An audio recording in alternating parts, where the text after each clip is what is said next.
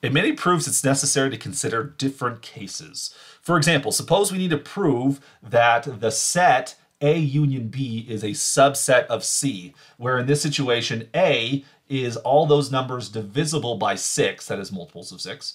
B is all those integers divisible by 9, that is multiples of 9. And then C is all those integers divisible by 3, aka those multiples of 3. Okay, so how might we go about proving such a thing here? Well, honestly, the way we would start is, because we're trying to prove a set is a subset of another, what we're going to do is we're going to start with an arbitrary element of the set that's supposed to be a subset. So we're going to say X belongs to the union of A and B. Now, then the next thing we would do is we'd unravel the definition here. We know what A and B stand for. We also know what the union means, so that's what we apply next. Since X belongs to the union of A and B, we would then be like, oh, then X equals A or X equals B, all right? But then at that moment, we kind of get stuck because by nature of the or, one of these things is true. They could both be true, but we don't know that. At least one of them is true. So how do we proceed forward? And the idea is we can proceed forward using cases. One of those two things is true, and therefore let's consider if the first one was true, what does that mean? And then once we're done with that, we'll consider the second one, see if that one's true, and then go from there.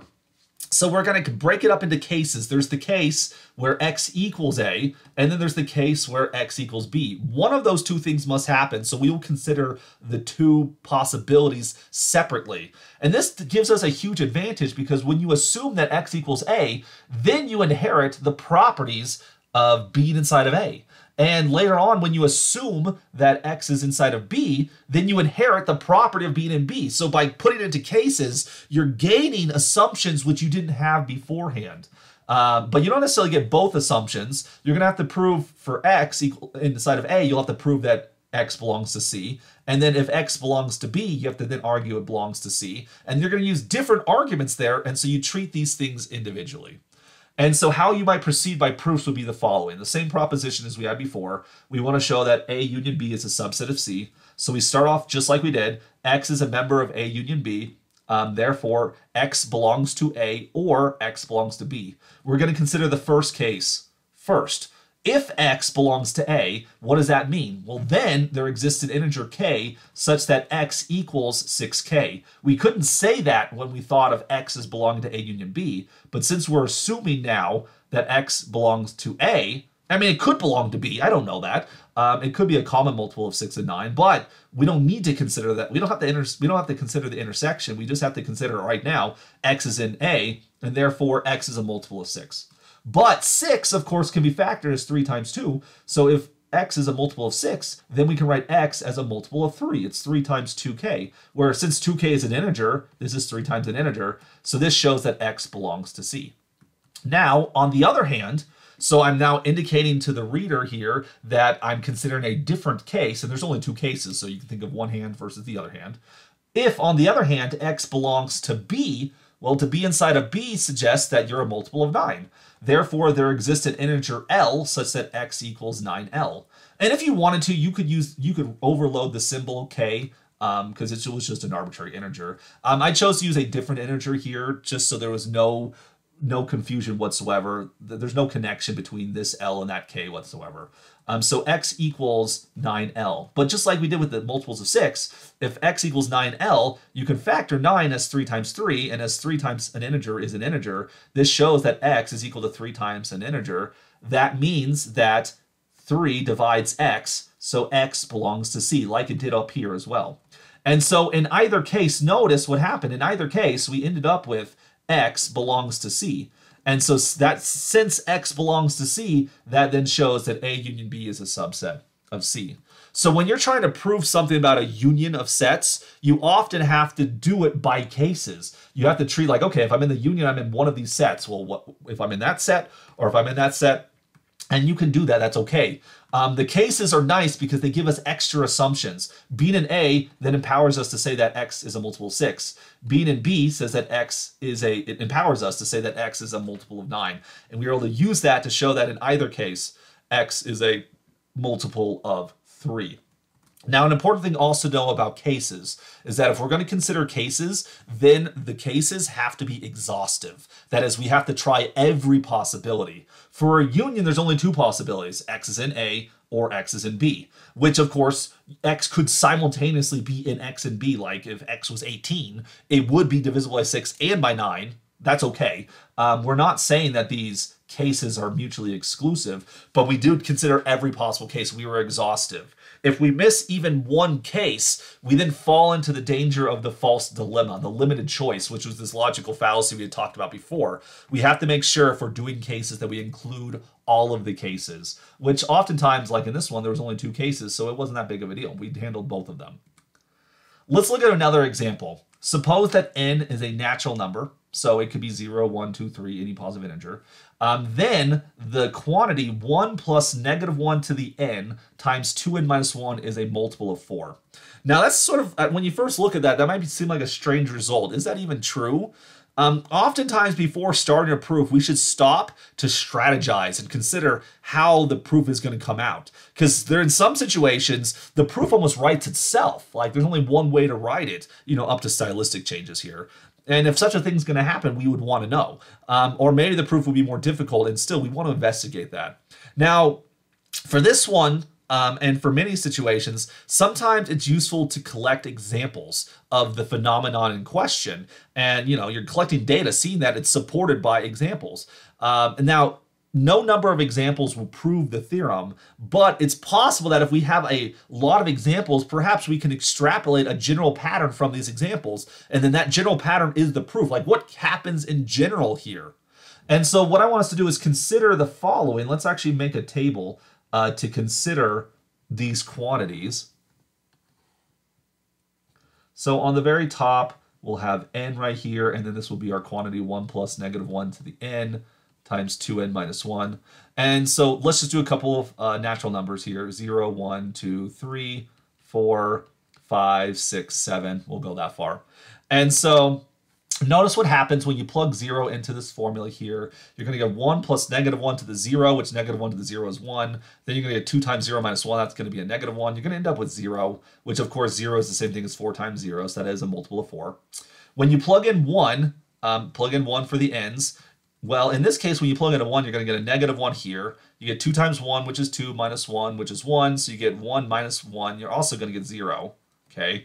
And for reasons that'll be making much more sense in a moment, I'm going to say that 0 this time is 4 times negative 0. You're like, negative 0, isn't that just 0? Yes, it is. But to indicate the pattern that's forthcoming, I want you to think of it as a negative 0. Bum, bum, bum. When you plug in 2, when you simplify it, pause the video and do these calculations on your own if you would like to. I'm going to kind of speed through some of these. When you plug in 2, you're going to end up with 4, which 4 is 4 times 1. When you plug in 3, you're going to end up with negative 4, which is equal to 4 times negative 1. And when you plug in 4, you're going to end up with 8, which then is the same thing as 4 times 2. When you plug in 5, you end up with negative 8, which is 4 times negative 2. When you plug in 6, the quantity will simplify to be 12, which is 4 times 3. And then when you plug in 7, it'll pop out a negative 12, which is 4 times negative 3. So maybe we should also include this as a negative 0 right there. So now the negatives start to become apparent here. You are getting multiples of 4 here, 0, 4, 8, 12, and also negative ones as well. But when you look at it, it seems like there's a difference of sign based upon the parity of your input. If you look at the positive, if you look at the even natural numbers, you always get a positive multiple of 4. And then when you look at the odd natural numbers, 1, 3, 5, 7, you seem to be getting negative multiples of 4. And so because of this data we've collected, it sort of begs to reason that we should separate our proof into cases. There's going to be the case where n is an even number and n is an odd number because they seem to be behaving differently. Now, as every natural number is either even or odd, if we consider the evens and consider the odds, this will be an exhaustive list of possibilities. And so that's how we're going to proceed forward here. Let n be a natural number. We're going to first consider the possibility where n is even. If n is even, that means there exists some integers such that n equals 2 to the k. And so then consider the quantity 1 plus negative 1 to the n times 2n minus 1. I'm going to substitute each of those n's now with my 2k like so. Now, some things to note. If you take an even power of -1, that actually is a positive, which then it just disappears there. Maybe that's why the even ones are actually turning out to be positive, because the negative sign disappeared there. Of course, 2 times 2k is the same thing as 4k. And notice you get 1 minus 1. Those will cancel out. And so this just becomes a 4k, which clearly that's a multiple of 4. And therefore, we see 4, in fact, does divide the quantity when n was an even number. Now let's consider the possibility where n is an odd number. This time, that means there's some integer k such that n equals 2k plus 1. And so let's start with our quantity again. 1 plus -1 to the n times 2n minus 1. Let's replace each of the n's with a 2k plus 1. Now, one thing to note here, when you take an odd power of -1, that actually becomes -1, so the negative sign sticks around. Distribute this 2 here, you're going to get 4k plus 2. And so simplifying things, what happens is you're going to get 2 minus 1, which is 1, 1 minus 1, which is cancels out to give you 0. And so you're left with, this will simplify just to be -4k, which is also a multiple of 4, because you could write this as 4 times -k, like we were doing over here. Okay? And so therefore, when n is odd, you get 4. It divides the quantity. And so since every natural number is even or odd, it then follows that this quantity is always divisible by 4. And so we completed the proof because we have exhausted the possibilities. You're either even or odd. And as we considered both, we then completed the proof. Now, I want to provide one more proof inside of this lecture video here, and we're going to go the other direction. So we came up with this quantity and showed that this quantity is always a multiple of 4. What I want to do is actually go backwards, kind of flip the direction here. Can every multiple of 4 be written as this quantity right here? And again, we're going to break this thing up into cases. This time, I'm going to break it up into 3 cases, for which, as we take a number k, is it always possible that 4 times k can be expressed like this? Can every multiple of 4 be expressed that way? I'm going to break it up into 3 cases, because it turns out that k is either 0, it's positive, or it's negative. Every integer is either 0, positive, or negative. That's true for real numbers as well, but we only have to consider integers. And so I'm going to break it up into the 3 cases. K is 0, k is positive, k is negative. It turned out, like we saw, there was something different about positive and negatives. They had to do with even and odds. And then 0 is neither positive or negative, so maybe I just treat it separately. But from the data I've already collected, I already know how to deal with 0. That's easy. So if k is 0, then 4k is equal to 0, which is equal to 1 plus -1 to the 0 times 2, 0 minus 1.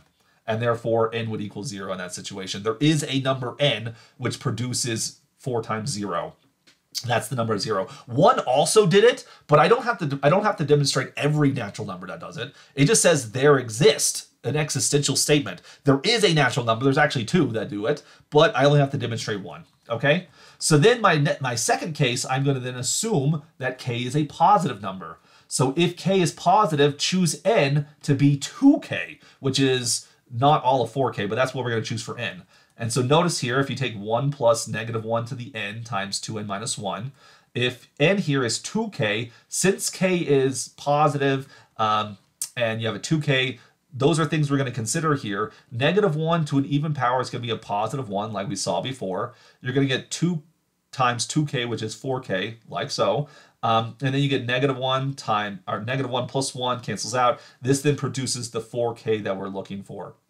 And so this then proved the result. When k is positive, you can choose n to be 2k. One thing I should note here, what did the positivity have to do anything? Our theorem says that given any integer k, there exists a natural number n. A natural number is either 0 or positive, not negative. Now, since k is positive, it's a positive integer, it's actually a natural number. 2 times a natural number is likewise a natural number. So I've produced a natural number that satisfies this condition. And then let's consider the last possibility. What if k is negative? Well, if k is negative, then consider the number 1 minus 2 times k. Now, because k is negative, -2 times k is a positive integer, which makes it a natural number. Adding 1 is still a natural number, so this is a natural number like we need. That's where the negativity comes into play. And then consider the quantity 1 plus negative 1 to the n times 2n minus 1.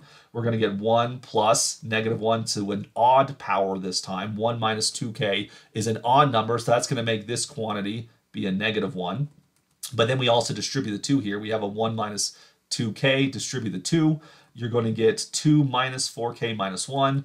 Much like we saw before, 2 minus 1 is 1. 1 minus 1 goes away, so you're left with a negative 4k. This simplifies just to be a 4k.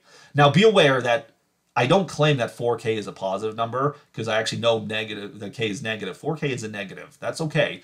The point is this is equal to 4k even though it's a negative number, but the number we used for the exponent here, the n, was in fact a natural number.